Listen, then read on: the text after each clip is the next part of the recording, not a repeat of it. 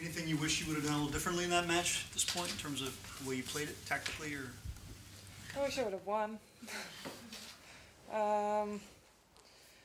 Maybe you can always look back and say, you know, I wish I'd done this, I wish I'd taken this break point, or, you know, taken advantage of 30 love. But at the end of the day, you know, she played better than me today, and hats off to that. And, you know, I just need to go back and work hard, and it's early, still beginning of the year, so still have 10 months to make up for this, and hopefully it's still going to be a good year.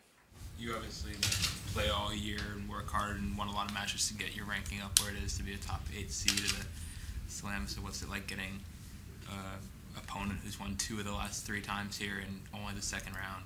Yeah, I mean, obviously she feels great here. You know, I think it's a curse I've gotten here. I've made semis, then quarters, then 4th round, then 3rd round, and this year's 2nd round. So it's kind of gone that way the last few years. So I'm hoping I'm going to break that next year and hopefully start going the other way. But, you know, I love this tournament, and I'm so sad to be out already. And obviously it was a tough draw for both of us. But, you know, she came out and on top and played better.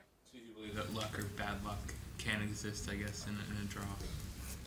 Yeah, I mean, there's always, you know, a little bit of luck in the draw, and sometimes on paper it looks tougher, but, you know, it's opponents that you like to play. Sometimes it looks easy, but it's someone that you maybe don't feel comfortable playing. So, in the end of the day, you know, every draw, I mean, you can see there's been so many upsets, so, you know, there's nothing that comes easy, but at the same time, you know, I'm sure I could have had it a little bit easier.